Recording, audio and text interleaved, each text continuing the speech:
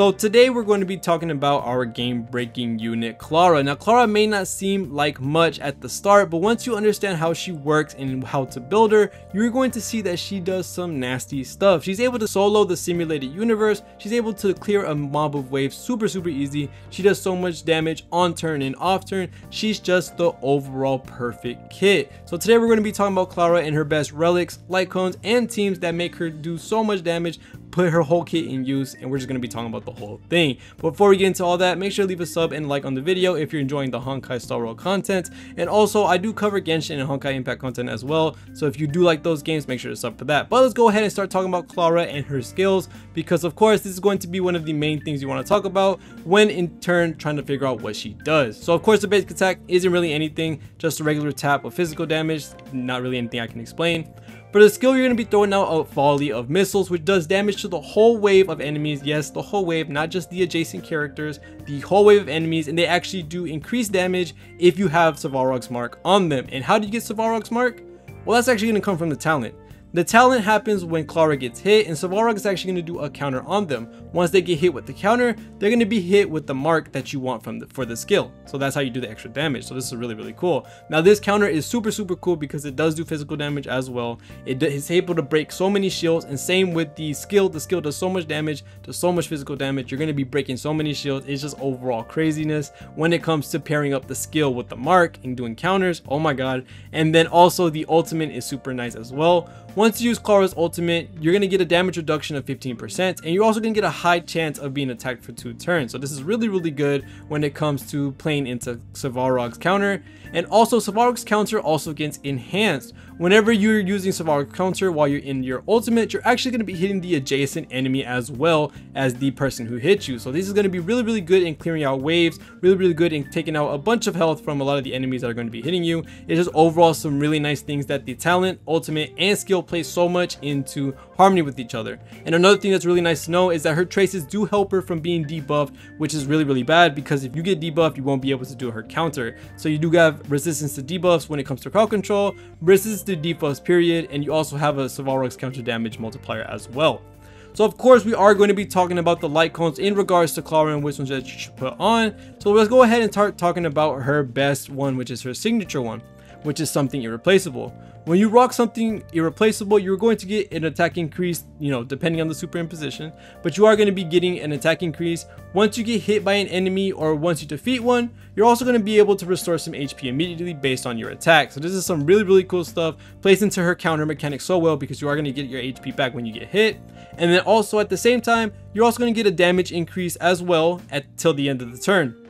So this is really good. This does have a limit of 1 turn, but you're gonna get it anyway back. So this is 100% uptime, so you don't gotta worry about that. But also, let's go ahead and start talking about the 4-star and 3-star options, because I know a lot of people don't have the signature already. So let's go ahead and start talking about some more relatable things.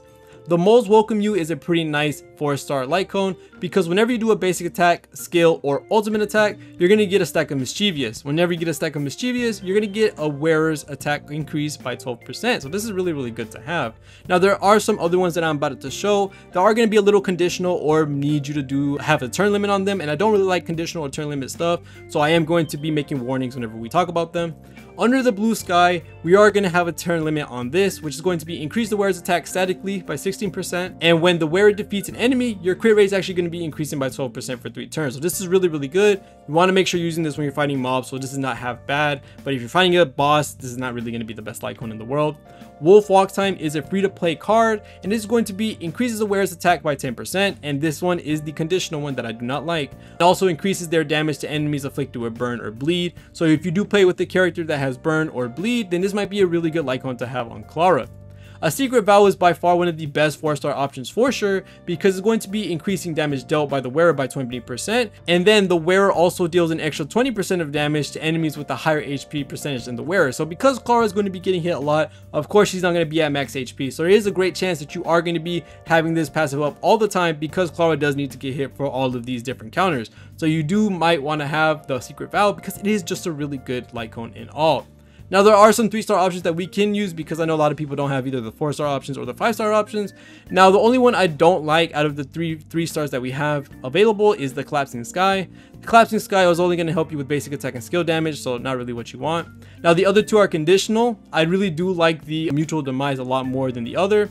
But the Shattered Home deals 20% increased damage to enemies whose HP is about 50%, so not bad. But the only problem is when they're below 50%, you're going to be losing that increased damage, so it kind of is no point. If you want something a lot better or something a lot more less conditional, I guess you could say, if the wearer's current HP is lower than 80%, crit rate is increased by 12%, and this is from Mutual Demise. I do think this is the better 3-star option for Clara, so if you do want to run Clara and you don't have any of these other things, Mutual Demise might be the best one for you. That is a 3-star. Now when it comes to relics, you do want to run 2 different sets because of course you have the planar ornament and the relics itself. For the relics itself, you do want the champion of Streetwise Boxing, and you want to stack as much attack and crit rate and crit damage as you possibly can, because the 2-piece set is going to be increased physical damage by 10%, and then the 4-piece is going to be whenever you get hit or whenever you attack a character, you're actually going to be increasing your attack by 25% when you get the full stacks that you possibly need. And you definitely want to have this relic so yeah, you can increase Svarog's counters like crazy and also increase that skill damage as well. When it comes to the planar ornaments, you are going to want the Inert Salsotto, because not only is this going to be increasing the crit rate by 8%, but whenever your crit rate is above 50%, you are going to be getting a damage buff for your ultimate and your follow-up attack, so this is going to be really, really good for Clara. Now when it comes to Clara's teams, we are going to be talking about a specific team which is going to be absolutely amazing for her, which is going to be her, March 7th, possibly Natasha, and then whoever else you want to put as a DPS. I do think that there are a lot of units that can work with Clara because Clara is going to be taking all the hits. She's going to be your tank. She's going to be doing so much damage as a counter. She is basically just a free unit as your tank. Now, of course, she's not going to replace Japard, Fire MC, all these other shielders, but she is going to do a lot of damage in certain content like the Simulated Universe, Forgotten Hall. So she is overall an amazing character. Now, when it comes to having her as the main DPS, I guess you could say, you do want to make sure that you have March 7th on the team. This is because March 7th actually applies taunt to whoever she places the shield on. So if you have March 7th and you give the shield to Clara, you're going to be playing into Clara's counter mechanic very well, with giving her not only a shield increase, but she's also able to take that damage, not have to worry about it. She gets the taunt, which is going to play into her counter mechanic. It's just overall the best possible thing that you can put for Clara. Now, of course, if you do want to put a healer, which kind of don't need if you're going to be putting fat shields on Clara possibly, but you know, there are some chances that, you know, your Clara isn't going to be targeting, is going to be somebody else. You do want to put Natasha, Bailu, any of the other healers that you possibly want on the team.